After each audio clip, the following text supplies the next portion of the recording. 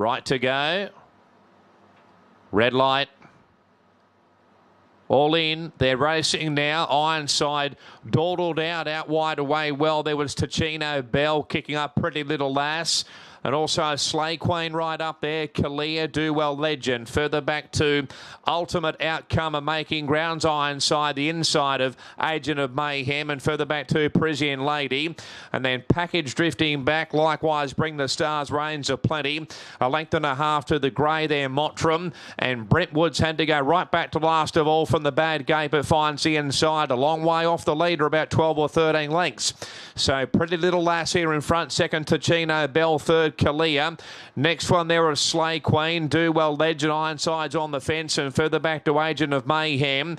And then we've got Package the inside, creeping forward there is Ultimate Outcome. Parisian Lady as well. Package is gone. Further back to Reigns of Plenty. Brentwood's up to third last, making some ground now. Mottram's out deep, and last of all, Bring the Stars.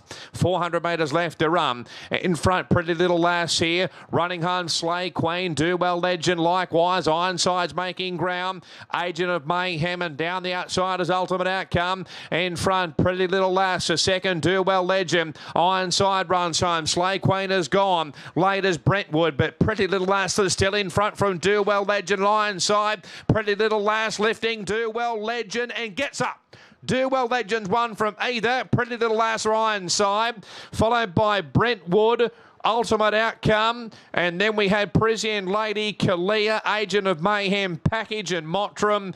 Bring the Star, Slay Queen dropped out, Reigns of Plenty, and Ticino Bell at the rear. Do Well Legend, great training performance by Peter Roble. Freshened up and back in trip, and gets up to win number 4. Do Well Legend, Ryan Wiggins and Peter Roble will win the last of the day. Great finish, Pretty Little...